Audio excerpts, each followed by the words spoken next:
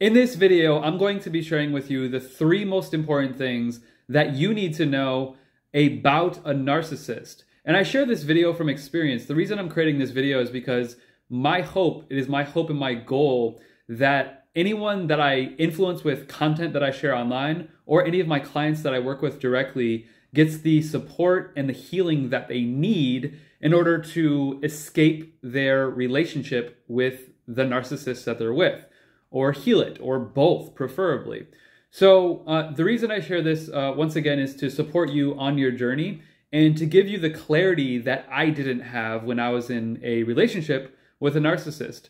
So there's 3 really important things for you to know, and understanding these mechanisms by which a narcissist operates will help you operate with more clarity in your relationship so that you can understand what they are doing, why they are doing it, and better understand the manner by which they're behaving, and begin to detach yourself from the tactics and manipulation that is used by a narcissist. So the first thing you need to know about a narcissist is that they are control starving. I don't mean hungry, I mean absolutely starving. A narcissist seeks control because control is quite literally the currency that they use to push their, power, their manipulation, whatever it may be. So a narcissist is always seeking control. They're always seeking to gain control. They're always seeking to utilize control to their advantage. So whether it's, something in the home or out of the home, the time you go somewhere, where you're going, the list can go on and on and on. A narcissist is going to use control to their advantage, and the more control they have, the better. They may not even have control over something that even matters, but to them, that control gives them the mental edge or the upper hand, in the sense that they know they can utilize this sort of mentally or psychologically with warfare with you. So they will seek control with things that matter and things that don't matter, simply to have that statistical edge and to essentially let you know that they need the control and that you have no part or no say in that. So that's the first thing worth knowing about a narcissist, is they're going to seek control. So if you are in a relationship with someone and they seek control more often than what would be harmonious or healthy, like in a balanced relationship, control is kind of shared, or choices are kind of shared, and there's a harmony there. If that's not there, that's a red flag that the person that you're with in a relationship could be a narcissist. The number two thing that's worth noting is that a narcissist will utilize manipulation and deception to their advantage. They are not afraid to lie. So this feeds into the first trait of a narcissist, which is to be in as much control as possible, as often as possible. So they will utilize deception, manipulation, just flat out lying to you to maintain their sense of control. Not their actual control, their sense of control. And what's important to know here is that the manipulation or deception or lie that is utilized by a narcissist can be incredibly deep and incredibly, let's just say, life-changing if you are not familiar with how far someone can go to manipulate or deceive you. So they could quite literally lie about where they're from, they could lie about their family, their career. The list goes on and on and on. So, you can paint a picture, an imaginative picture of how far someone could go with little lies paired together, or one big lie and then having little lies sort of try to back that up. Obviously, as you and I know, when someone lies in this sort of way, or manipulates or deceives, it more than likely will come back to haunt them, because the truth cannot stay underwater long. So, but they realize and they recognize that they can utilize manipulation and deception as a tool or mechanism to further cement their control within the relationship. So that's where it gets even more dangerous, and it becomes a more slippery slope, because if they don't feel like they have enough control, or they want more control and they're very narcissistic, they will create a lie or bigger lie in order to maintain that sense of power or control in the relationship. Even though they really don't have as much power and control as they think, it's a sense of that because in actuality and reality, you're not in control, I'm not in control, no one's in control, but we are in charge, and that's a different distinction. So that's the second thing worth knowing, is that they will manipulate, deceive, lie to maintain their sense of control. And the third thing you need to know, which is really the most important, and it is really the backbone of everything, is that a narcissist does not care. They do not care about your mental, emotional, and sometimes physical well-being. Let me say that one more time. A narcissist does not care about your mental, emotional, or physical well-being.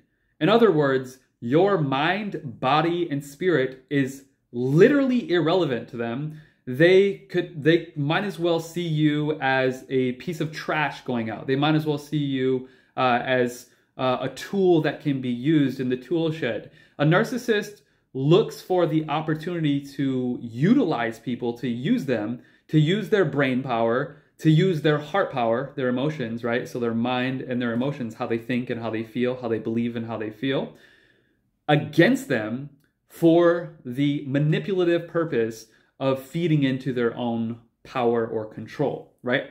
So a narcissist, the reason they don't care is because a narcissist is very detached and disconnected from what true love actually is.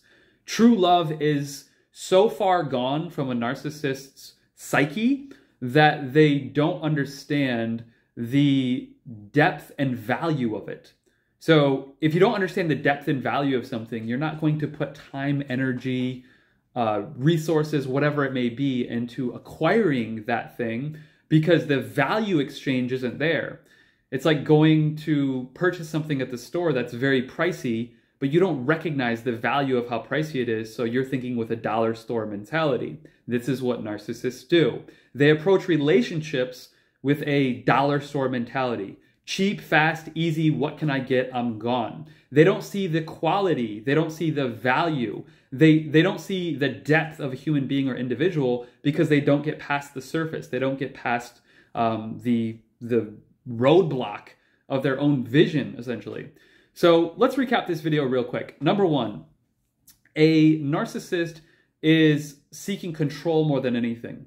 They desire control because the main reason they desire control is really simply because they're so detached and disconnected from love that they seek control and attention as a cheap product that's secondary to love. So they have moved love aside and they said, all right, that's not an option anymore. That's not going to work in my life. There's no way. They literally don't believe in love, let alone unconditional love or, agape love, rich, true love. They don't believe in that because they haven't experienced it in their lives personally. And that's understandable.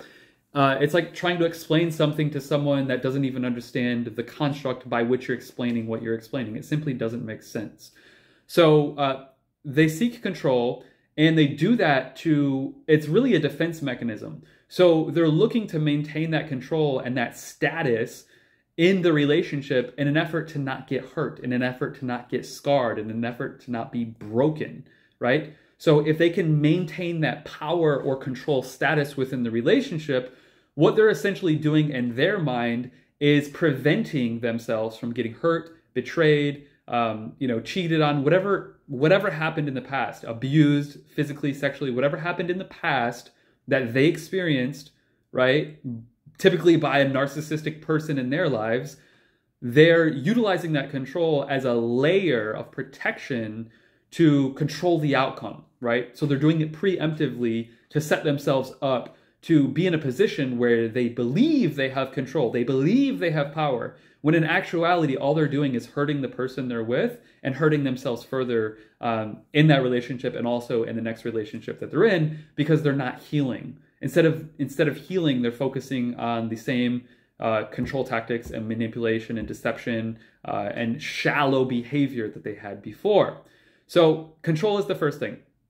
And I know I'm recapping this again, but there's kind of layers to this, so I want to go a bit deeper. The second thing is the manipulation, the deception, the lies. So manipulation, deception, and lies are utilized to create a further sense of control, but really a layers there that build upon what they have, but that are fabricated. So essentially a house of cards sense of control. So they may even have some control, right? Because you give it to them and they're such a hassle to deal with. They start throwing a tantrum, which is a childhood trauma response, by the way, or whatever it may be. They have this like control mechanism that they've inflicted in the relationship, but then the manipulation, deception, and lies deeper are utilized for them to create a larger sense of control, larger than life essentially, that isn't actually there. That's like a balloon, like a little needle will pop it, right? Like any lie will pop, any balloon lie will pop with a little needle. And what occurs is that they're building on this sense of control that they think that they have. And in doing so, they dig a hole for themselves deeper simply because they are distancing trust, integrity, connection, harmony, communication, all of these things that are required in a healthy relationship. They're literally pushing away further by investing deeper into manipulation, deception, and lies.